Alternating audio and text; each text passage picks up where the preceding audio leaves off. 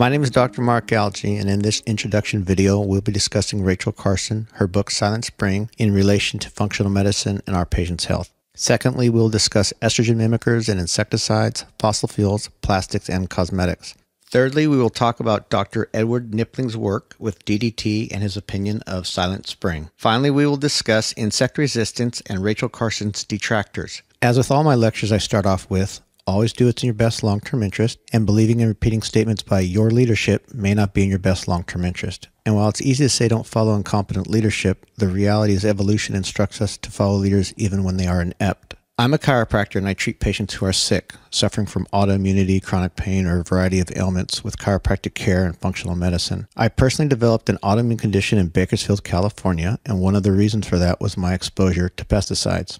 Through my research for my own health issues, in time I came across Silent Spring and discovered that Rachel Carson had known that the bioaccumulation of man-made toxic chemicals could destroy us. Pesticides in agriculture are one of the reasons, on top of the population in motor vehicles, that California, which has the 5th largest economy in the world, also has some of the most toxic cities in the continental United States. For those of us who practice functional medicine, we know there are 144,000 new man-made chemicals since the chemical revolution. A large portion of these chemicals are toxic. Toxic chemicals increase inflammation, which interferes with the way the body makes ATP and neurotransmitters. Increased inflammation also contributes to chronic pain, depression, fatigue, and cancer. Statistics continue to show an increase in autoimmunity as we witness the continued degradation of our patients' health. Sadly, we continue to see an increase in autoimmunity in our younger patients. Before our time in 1962, a woman by the name of Rachel Carson wrote a book. In that book, she asked the questions that we ponder today, specifically what impact will man-made toxic chemicals have upon the health of our species?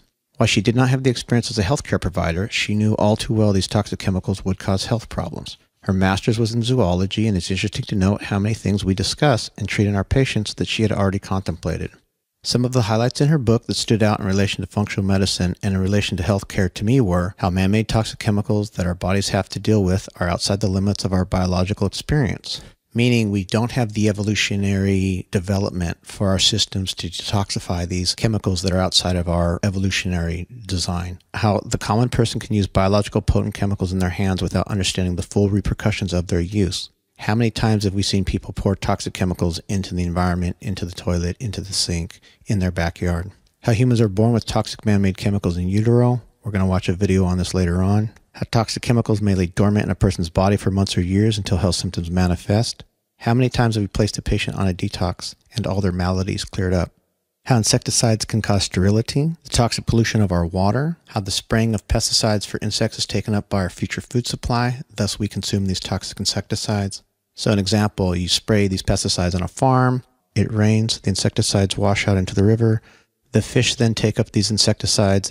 How women are more susceptible to toxic chemicals than men are, something that every healthcare practitioner who deals with autoimmunity knows by the gender of our patients. She states on page 237 how synthetic estrogens in cosmetics, drugs, and foods are accumulating in human bodies. She knew this 60 years ago, and we see it in our practices every day. Technical note, estrogen. So whether we're saying synthetic estrogen, estrogen mimickers, or xenoestrogens, consider all these words interchangeable for this presentation. Rachel Carson knew this would affect us in ways we could never dream of in the form of sterilization. The first reason you wish to avoid insecticides is because they act as estrogen mimickers. Estrogen is the hormone that turns young females into women, and it does this by helping them put on and gain body fat. Estrogen mimickers also help you and I put on weight. Now, I speak for myself as an American. I personally don't need any help in this department. Too many estrogen mimickers in the environment can cause the feminization of males, male birds, male alligators, male frogs, male fish, and male humans. These feminizing chemicals are in the air we breathe, the food we eat, and the water we drink. Fossil fuels, pesticides, and plastics contaminate everything we consume. Remember, in the long run, there is no separation between us and our environment. Secondly, insecticides lower libido. Now, once again, I speak for myself. As an aging beta male, I don't need elevated female hormones.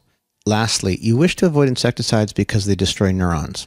All these life forms have something in common.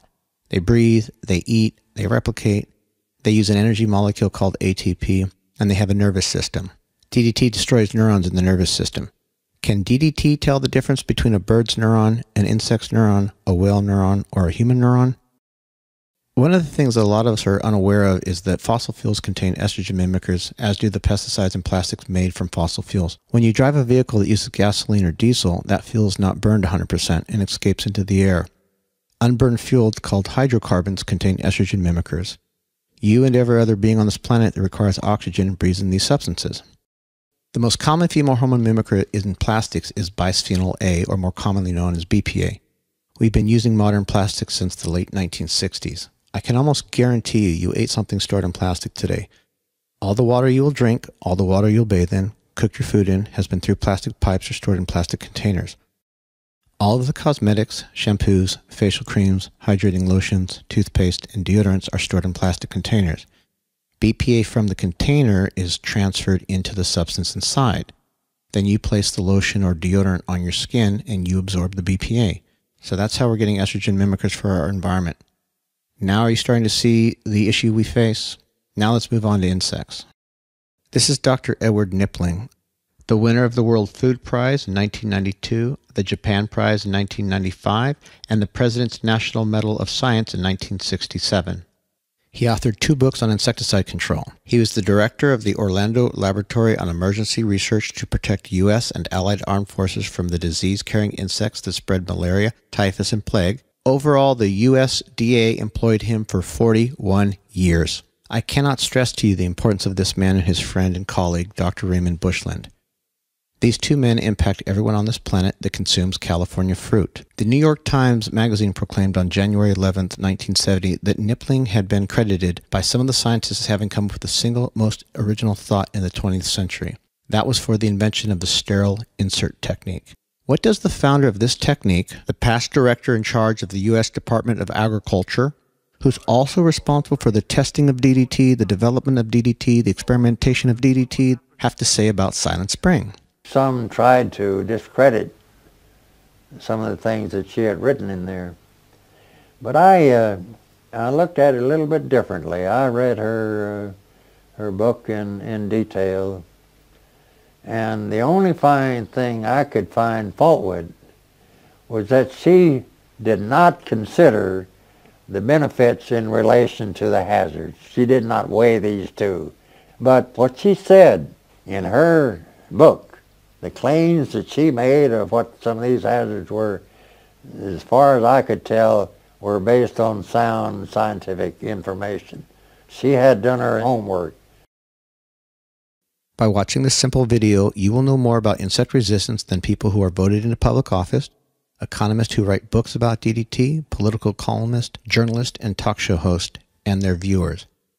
Both the mosquito in Africa and the medfly in California have something in common. They both became resistant to insecticides. All insects within a few generations, ranging from 2 to 20 years, will develop resistance to the insecticides used to kill them. A technical note here. Pesticides kill pests. A pesticide can be an insecticide, an herbicide, a rodenticide, a bactericide, a fungicide, or larvicide. An insecticide is a specific pesticide. Understanding insect resistance is important to understanding the comeback of malaria. This chart of insect resistance in Nepal tells us all we need to know. You had the introduction of DDT and malaria cases dropped. That was good. Then mosquitoes developed resistance to DDT in 1974. However, Nepal continued to use DDT until 1990. The United States banned DDT for local use in agricultural in 1972, which simply happened to coincide around the time mosquitoes became resistant to DDT. Let me make it perfectly clear. Rachel Carson had zero impact upon the mosquitoes becoming resistant to DDT. Evolution was responsible for that, with or without her book.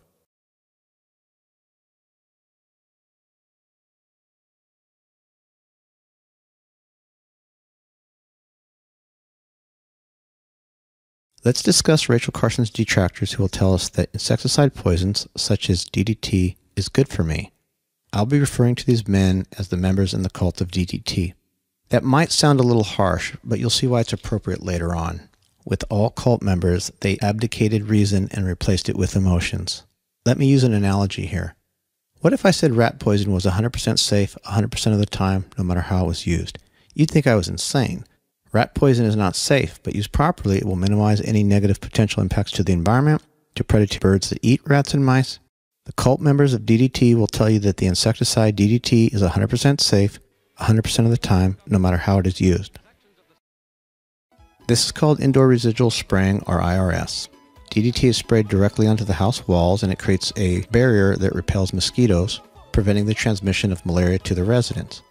IRS is a very focused direct application of DDT versus this general overused application for malaria control that we did in the 1940s and 1950s. Which method do you think contaminates waterways, fish, birds, and humans?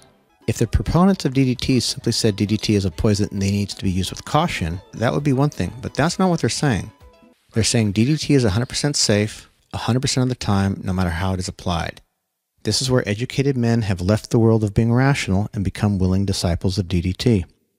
Later on, we'll discuss how these men, like good cult members, will rewrite and modify the past to make their hero, DDT, look good in all situations all the time.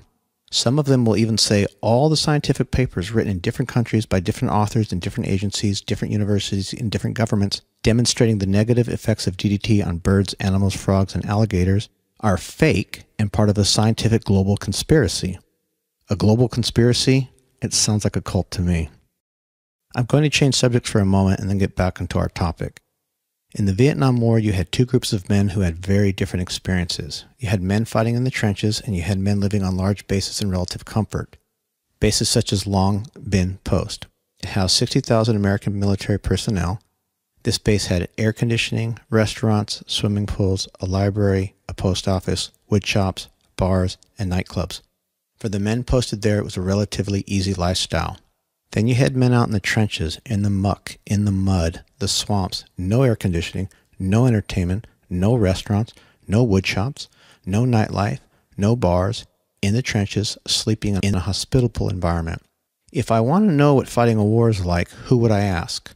The guy in the trenches who understands the reality of the situation? Or should I ask the guy who lives in the air-conditioned rooms, lounging around the swimming pool?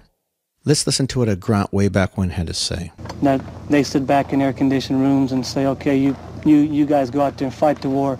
We'll tell you where to go and how to do it. So applying this to our situation, if I want to know how to fight the war against malaria and insects using DDT, whom should I believe? The men in the trenches or the men back on base in the air-conditioned rooms lounging around the swimming pool? DDT cult members will erroneously say that Rachel Carson was at fault for malaria making a comeback. Remember, at this point, you know more than all of these men combined when discussing insect resistance. So when I tell you, always do what's in your best long-term interest, this is what I mean.